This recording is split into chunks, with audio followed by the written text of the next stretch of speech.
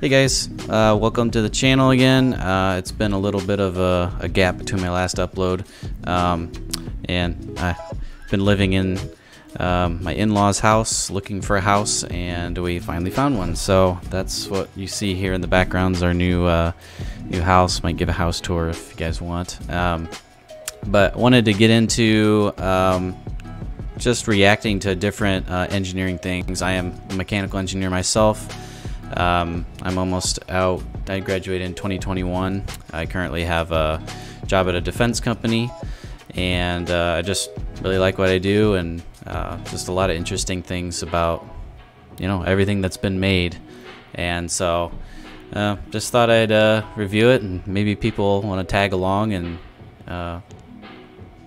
check it out too. So yeah, so we're gonna start this series. I'm gonna try to do like one a week maybe on different ones. You guys have different things you want me to watch and stuff, definitely leave it in the comments, leave a link for it, and we'll watch it. So let's get started. I have disclaimer, I have watched this before, but it's been a hot minute. I don't even remember it at all, so there's that. So this will be pretty much a, you know, straight from the top reaction. So yeah, going on the SR71 Blackbird, like one of the coolest designs ever made, coolest planes ever. I'm big into aviation. I have my pilot's license myself. I got that in 2017, just out of high school. So I can probably put some pictures on the screen. But yeah, I really like flying, and as an engineer, you know, all the mechanics that go into everything, it's just kind of blows your mind, you know. Especially that long ago, being able to do the design work that they did. So yeah, let's just go through this thing and see what happens. It's hard to explain the engineering marvel that is the SR71 Blackbird, a long-range plane capable of flying 26 kilometers above the surface of the planet, so high that the pilots could see the curvature of the planet and the inky black of space from their cockpits. 26 kilometers. Let's see what that is. 26 kilometers. I actually don't know. To feet? I guess that'll work. 85,000 feet. Wow. Look at that. And to miles. They have miles on here. Oh, they have nautical. Oh, there's mile. 16 miles. That's crazy. And we're flying at about 38,000 feet or so on Southwest. It flew so fast that the engineers had to develop entirely new materials and designs to mitigate and dissipate the heat generated from aerodynamic friction. Entirely unique engines were needed to function from 0 all the way up to Mach 3.2, dealing with the myriad of problems like cooling, fuel efficiency, and supersonic shockwaves interfering with airflow. A plane so advanced that when it detected a surface-to-air missile, its response was simply to change course and speed up. Even though the missiles had a higher top speed, they couldn't achieve the range and high altitude maneuverability the Blackbird could. This allowed the SR-71 to run hundreds of missions through Vietnam, North Korea, and Iraq without ever losing an aircraft to enemy fire, despite multiple attempts. The entire plane was built around the propulsion system, which alone was a miracle of engineering design. For one, no turbine-driven jet engine can operate with supersonic flow at its inlet. Yet, this plane was powered by the Pratt & Whitney J58 turbojet engine. But get this, off the shelf, these engines could only provide 17.6% of the thrust required for Mach 3.2 flight, a speed which the SR-71 could cruise at for extended periods of time. How on earth did it manage that? In order to achieve those kinds of speeds, a ramjet is typically needed. A ramjet, as you can probably guess from the name, relies on ram pressure to operate. Ram pressure is simply the pressure that occurs. I think I remember this. I think the nose cone of it, and I think they showed it in the beginning, actually moves in and out, and it has to do with something with the aerodynamics. I'm sure I'll explain it here again, but I just think that's really cool how they design that in there. Rams itself through the air. So, as the engine moves through the sky, it funnels this high pressure air inside, Before entering the combustion chamber, the supersonic airflow must be first slowed down. This basically acts like the compressor stage of a normal jet engine, elevating the air pressure before it enters the combustion chamber. And that all goes off of Bernoulli's principle, right? You know, you see the classic, I'll bring it up, Bernoulli. You know, that's how planes fly. Bernoulli, I'm going to butcher the spelling. Ooh, did I get it right? No, I was close. So, yeah, that's the classic diagram here, where you have, you know, a bigger diameter with lower pressure, with higher pressure, and then you go to a decreased higher velocity flow, which is a lower pressure. And so that's why you get, on your wing, you have the top of it is arced, and you get the air has to travel that arc, which is longer than a straight line. So the air has a lower pressure on the bottom, on the top of the wing, and the high pressure on the bottom of the wing, and that's how you achieve lift. I wish I could find it. I'll have to try to find it sometime. Maybe I can edit it in the video, but I did in our ANSYS class, which is a simulation for CFD in college. I did a ground effect on a wing. And so ground effect, basically you have wingtip vortices that are formed. So basically what happens with that is the air over the top of the wing is lower pressure, and the air on the bottom wing is high pressure, and at the end of the wing it spills over, and so you see like a corkscrew of air. I'll see if I can find a picture of that. Wingtip vortices, that's what it would be. Really cool. But when you go into ground effect, those don't happen. Let's see if there's a good picture of it here on Google. Yeah, here's a good visual of it. This actually was probably the one I used in my presentation, now that I think of it. Yeah, so that's why they have the winglets on these aircraft, because, or on the like the airliners. Excuse me, because you can see the air, or the tip is smaller, therefore there's a smaller vortice, less drag, because it actually creates drag. But when you're in ground effect, the vortice can't spill off the end. It just kind of hits the runway or ground, and it doesn't allow that high pressure air to spill out over the edge of the wing. So you get increased lift in ground effect. So anyhow, long explanation, but it's pretty cool. My results showed anywhere from like I think it was a 5 to 10% increase in lift, and then decreased drag as well. So I'll see if I can find that. It's pretty cool. Once the air enters the combustion chamber, it is mixed with fuel and ignited. It expands and accelerates once again out of the exit nozzle. With no moving parts, this type of engine is capable of flying at speeds far greater than a typical turbine-driven engine. But it cannot start from zero. I actually saw one of those this summer in person. It's so cool. Such a huge airplane. I'll throw some pictures here on screen too. So they are either dropped from a conventional plane, have a secondary propulsion system, or are a hybrid of a conventional jet engine and a ramjet, which is precisely what the SR71 used. The turbojet J58 engine of the SR71 is nestled inside the nacelle here. In front and around the J58 is a complicated system of airflow management. These control mechanisms allow the propulsion system to transition from a primarily turbojet engine to a ramjet engine in mid-flight. First, the inlet spike. It is capable of moving forward and back by 0.66 meters. This adjusts the inlet and throat area, which controls the airflow entering the engine. It also keeps the position of the normal shockwave at its ideal position between the inlet literally throat using Bernoulli's and the principle. compressor. This is the most efficient position for the shockwave, as it minimizes the energy lost due to drag as air flows over the shockwave. The inlet spike stays in the forward position until Mach 1.6. After this point, it begins to move backwards by 41 millimeters for every 0.1 increase in Mach number, keeping the shockwave in its ideal position. The inlet spike contains perforations which connect to the outside of the nacelle through ducts. Initially, the airflow will come from the outside in to provide additional airflow to the turbojet engines, but once the plane hits about Mach 0.5, this airflow reverses. As the plane speeds up, the inlet spike develops a significant boundary layer of air. A boundary layer is a layer of very slow-moving air that clings to the surface of objects. By bleeding this layer of slow-moving air off the inlet spike, it frees up a greater area of the inlet area for high-energy, fast-moving air, and thus improves efficiency. Around the engine, there is a bypass area. Yeah, that boundary layer, what you just talked about there, that's important just not only in air, but in fluids as well.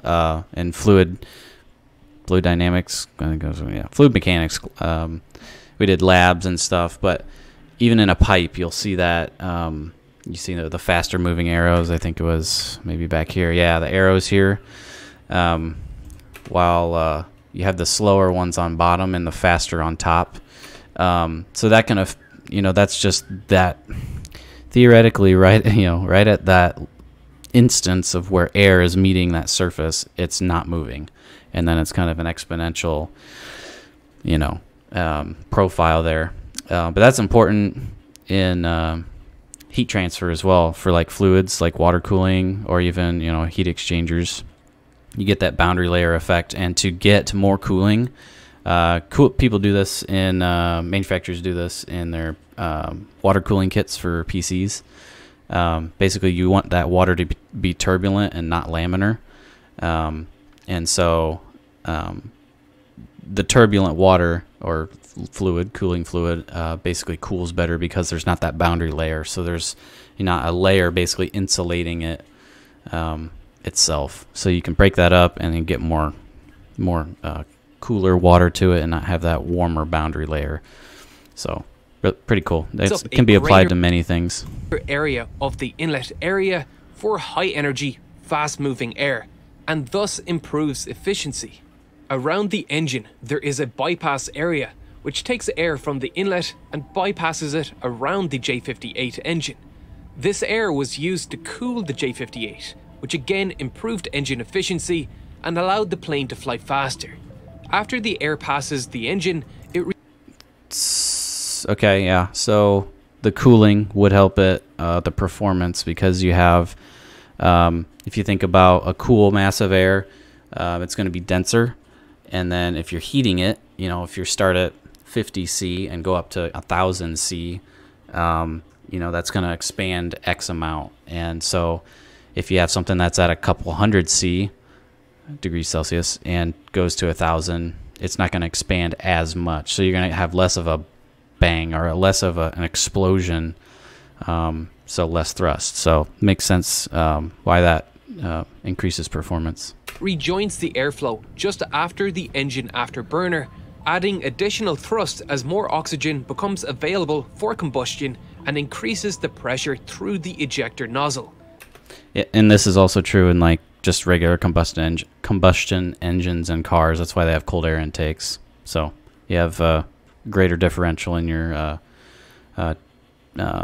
temperature in your combustion chamber. Air got into this bypass area in a number of ways.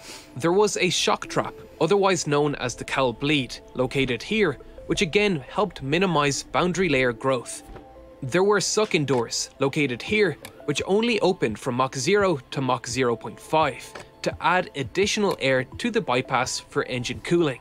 Air from the aft bypass doors, located just before the J58 engine, also fed into the bypass. I'm actually going to turn my fan on. 1 second. Got the sun shining in on here, and my 3D printer's been going for a while, so the room's a little toasty. These, together with the forward bypass I even doors, have the window which open, vented to the atmosphere, were used to control the pressure level in the inlet at the optimum level. If it was getting too high, a pressure sensor would trigger the forward bypass doors to open, allowing more air to exit the inlet, while the aft bypass doors were controlled by the pilot. These doors played a critical role in maintaining the position of the normal shock wave. If this was mismanaged, the engine would lose control of the normal shock wave and may even spit it out of the intake, resulting in a sudden power loss called an unstart, which would cause the plane to violently yaw.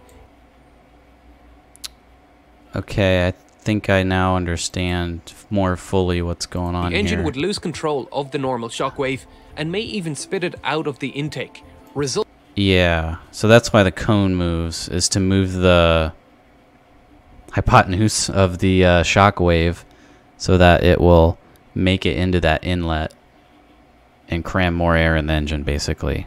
I think is how I'm understanding that. So if the nose is too far out, shockwaves are kind of interesting. I don't know a ton about them. I've seen stuff in like Schlieren imaging and stuff where you can see it in a mirror and stuff, but that's interesting. But it makes sense. resulting in a sudden power loss called an unstart, which would cause the plane to violently yaw in the direction of the faulty engine. If this happened, the forward bypass doors would open fully and the spike would move to the forward position to reduce back pressure and get the shockwave back into its normal position. Besides this bypass area that took air from the inlet and dumped it into the ejector, there were also 6 bypass ducts that took air from the compressor and dumped it directly into the afterburner. These ducts were the primary mechanism that transformed the engine from a turbojet into a ramjet. Afterburners are great. They significantly add to thrust without needing a whole lot of additional weight. And they sound and look just freaking awesome. I saw a F-20 or a Raptor, F-22 Raptor go by at an air show one time. And I was like, oh, it's just the greatest. Like, you can feel the shockwave and the sound go through your body, and just listening to that, and then just bloop, went straight up and disappeared. It's like, man, that'd be so fun to drive, fly. They basically just inject fuel into the exhaust of the jet engine and ignite it with whatever oxygen is left to provide additional expansion and therefore thrust. But they are really inefficient. However, as the speed increases, they are the only feasible way to generate thrust, and they do gain efficiency thanks to the forward motion providing the compression of air needed to run them, instead of the turbine needing to be powered to turn the compressor stage. The crazy thing about the SR71 is that the engineers could have eked out more thrust from this engine to increase the top speed even more. Ramjets can go up to Mach 5, so why did they stop at 3.2? Would they have run out of fuel? Fuel efficiency in terms of cost doesn't mean a whole lot to a military plane like this. The military doesn't care about cost, but the more fuel you carry, the heavier and bigger the plane gets, increasing the fuel it uses. There is a break-even point and the plane's range will be limited. But the engineers did manage to fill the plane up with an astounding amount of fuel with some clever engineering. This is always something I've wondered. I always look at these planes and I'm like, where the heck does all the fuel go? So, yeah, this will be interesting. The plane was strictly a surveillance plane, so no internal volume was used for weapons, freeing up space for fuel. You have probably heard that the SR71 leaks fuel on the runway because there were gaps in the fuselage, but that's a simple fact that ignores much of the engineering that caused it. The SR71 used something called a total wet wing fuel tank system, which meant that the fuel was not contained within a separate fuel bladder. This was a weight-saving measure. Separate metal fuel tanks would add too much weight, and lighter plastic ones would melt from the intense heat generated from the aerodynamic friction. So, the fuel was contained by the skin of the plane itself. The engineers applied sealant to every gap the fuel could possibly come out of, but because the titanium skin of the plane expanded and contracted with every flight, it gradually deteriorated over time. Basically, it's a flying pop can with wings on it. Well, you gotta do what you gotta do. You gotta make there's always something that you have to trade in order to get something else. And never a free lunch is what my teacher in high school always used to tell me. So, man, that's interesting. I didn't know it had no dedicated fuel tank. That's interesting. Allowing the fuel to leak out. Because of this, the SR71 had to regularly go into maintenance. Yeah, so that whole area behind the cockpit, I'm assuming it kind of cuts off here. They could just fill that whole thing with fuel. It's just like, yeah, literally a flying pop can. Wow. And have sealant reapplied, but it usually came back still leaking, just not quite as much. The number of man-hours required to reduce it to 0 was simply too great to fit it between flights. So, they just had an allowable fuel leak limit, which looked like this. This plane, like a rocket, Can't fix it, slap a limit on it. There we go. It happens. was mostly fuel. Its dry weight, depending on sensor payload, was between 25 and 27 tons. Its wet weight was between 61 and 63 tons, making it, by weight, 59% fuel to feed those hungry engines. Looks like that red area might have been where the fuel tanks were. Yeah, interesting. Yeah, that makes sense because you kind of have your main stress member, looks like there. Maybe at the end too. Here and here. That kind of holds everything together. Yeah. Huh. By weight, 59% fuel to feed those hungry engines. Even then, without the ability to refuel in the air, this plane would have had terrible range for what was supposed to be a long-range spy plane. Range varied greatly. For example, the engines became significantly less efficient when the outside temperature was higher. A fully loaded SR71 could expect to burn nearly 13 metric tons of fuel, accelerating from Mach 1.25 at 30,000 feet to Mach 3 at 70,000 feet, if the outside temperature was 10 degrees Celsius above standard. That is 36% of its fuel capacity. If it was 10 degrees below standard, the fuel burn nearly halved to 7.2 tons. Just shows you the difference between, and that's why we do cold air intakes on cars, the difference between how much more power you get and efficiency and just air density and temperature. Your delta T is crazy.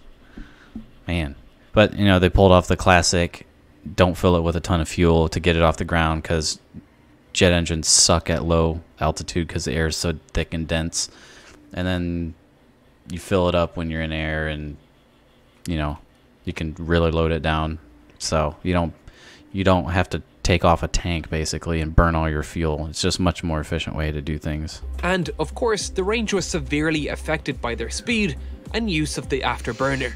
But on average, the SR71 had a range of about 5,200 kilometers, about enough for a one-way trip from New York to London. Not terribly useful. The US was not going to be landing at their target to hand over a top-secret plane to the enemy. However, with aerial refueling, the plane could stay in the air more or less indefinitely, provided there was no mechanical issues. Really, the range was entirely determined by the pilots. The longest operational sortie occurred in 1987, when the US flew the SR-71 from Okinawa to observe developments in the Iran-Iraq War. This mission lasted 11.2 hours and likely required at least 5 aerial refuelings along the way. Holy cow. So if Okinawa to Iran. Okinawa. Wow.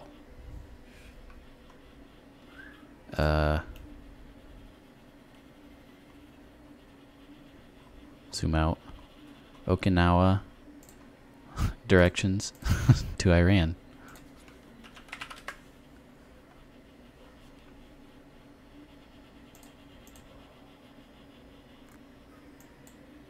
Holy macaroni. So basically I had to fly over all of Asia in 11 hours. But you're going Mach 3, so yeah, that's not bad. If it wasn't the fuel or engines that limited the SR-71's top speed, what did? At Mach 3.2, the nose of the SR-71 reached 300 degrees Celsius, while the engine nacelles, that's the max temperature of my hot end on my 3D printer, could reach 306 at the front and 649 at the back.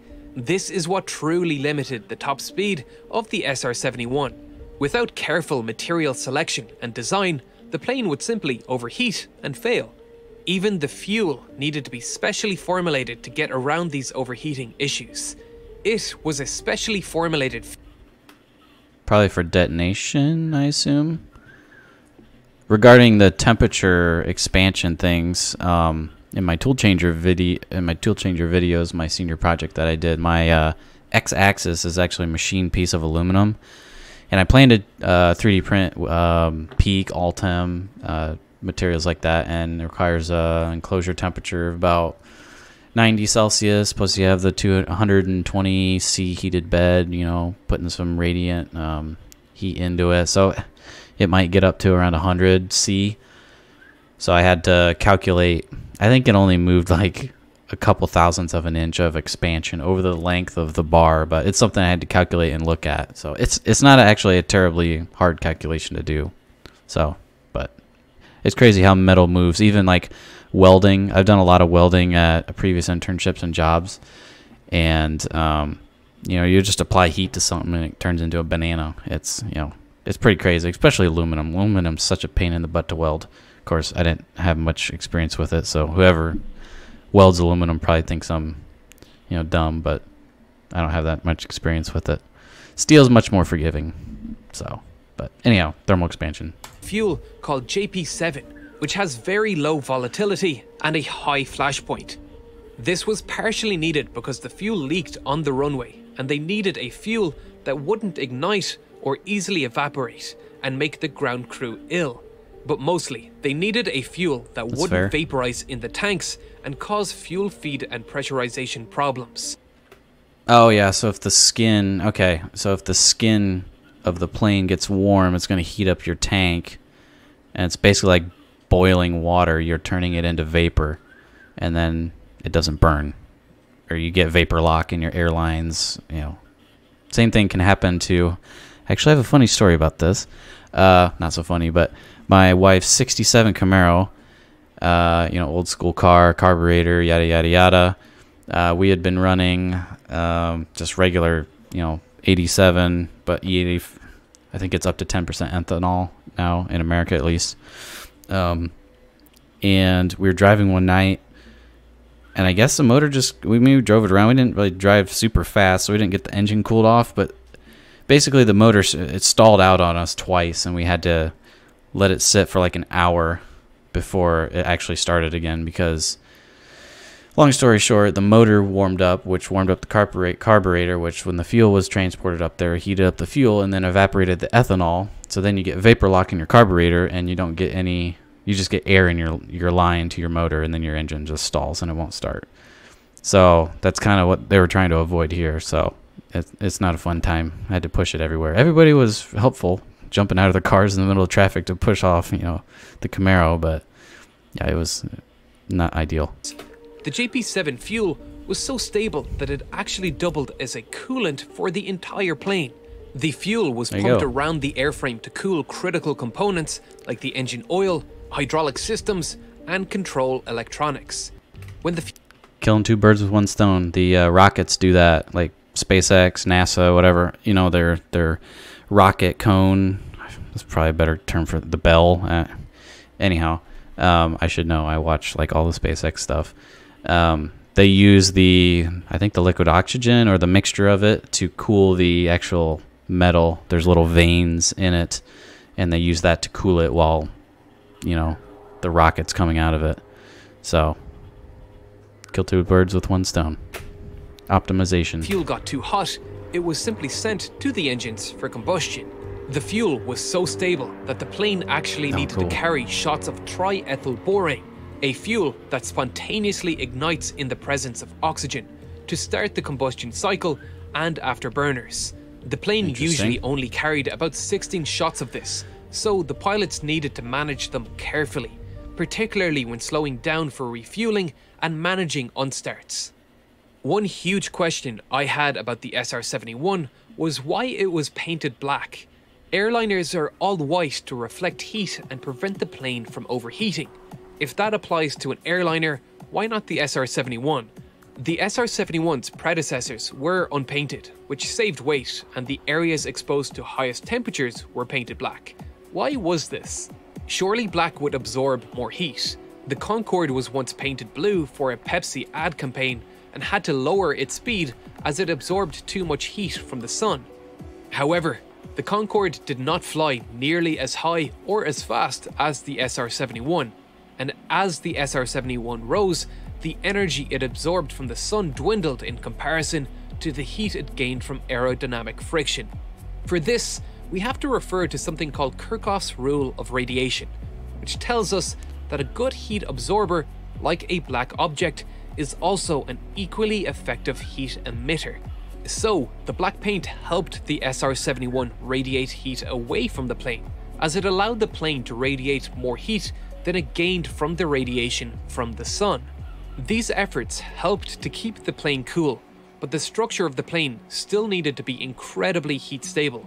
Aluminium is typically the material aircraft engineers turn to. Yeah, you don't want to use that on this. That'll melt and wilt so fast. But yeah, they're right what they said about the black color being the perfect emissive. I'm not saying it right. It has a 1 in emissivity, but it's a perfect absorber, and white's a perfect reflector. So that makes sense to me about the black. I initially thought they would want it to be white, because then again, you have the air at where they're flying is like negative, I don't know, 70 Celsius. So you're already getting a cooling effect from the air, but you're also getting a heating effect from the friction, I guess. And they kind of stated it too, that at a certain point, the friction's the primary heater rather than the sun. So, yeah, interesting. It was used for the Concorde, but as we saw, it too had its speed limited by heat to a much lower Mach 2. Aluminium is cheap, has a great strength-to-weight ratio, and is easily machinable. Titanium, the material that made up 93% of the SR71, has only one of these properties. Its strength-to-weight ratio, otherwise known as specific strength, is fantastic. But titanium is incredibly expensive, despite it being the 7th most common metal. What kind of vehicle is that? Looks like one of those things that Kanye rode in with a bumper on it. In Earth's crust, the refinement process is incredibly long and requires expensive consumables. It's also not easily machinable, as it readily reacts with air when welding or forging, becoming brittle. For these reasons, titanium is rarely used in structural parts in aviation. However, the real benefit of titanium is its ability to resist heat. The reasons for this are complex that we will explore in depth in future. However, the gist is that titanium alloys have incredibly strong bonding within its crystal lattice that resist heat from breaking them apart. Titanium alloys can resist temperatures up to 600 degrees Celsius before their atoms begin to diffuse and slide over each other significantly, allowing it to retain much of its strength even at 300 degrees. Looks like a giant pizza oven for the plane. Man, that must have sucked back a lot of energy to run that thing, whatever that is. It has also very low thermal expansion, so that expansion and contraction we mentioned earlier, yep, that's important with the tanks and everything, is minimized, reducing the thermal stresses in the aircraft. But titanium has its limits, and for the SR71, this was about 3.2 Mach. Today, engineers have made huge strides in material science. The SR71 used heat-resistant composite materials as radar-absorbing wedges between the structural frame, located in these locations. The manufacturing techniques needed to make composite materials as load-bearing structures did not yet exist, but that has changed. The SR71 successor, the SR72, which is now in development, will take advantage of new, high-performance composites, which will allow it to reach speeds up to... I didn't know the SR72 was in development. That's cool. Interesting. to Mach 6. Many of its engine components will likely be 3D printed. Yeah. Oh, I got some pictures I'll throw up on the screen of some 3D printed metal stuff I saw at the Rapid TCT conference in Detroit this past May. A lot of cool stuff on there. Let me see if I can find it on my phone real quick. I'll throw it up on the screen. All right, here we go. So here's one of them. I don't know. Oh, they're kind of focused. But the fractal pyramid you're used to probably seeing on Thingiverse or whatever. There was also, I think this was a fuel injector there. So that was 3D printed. I forget the companies.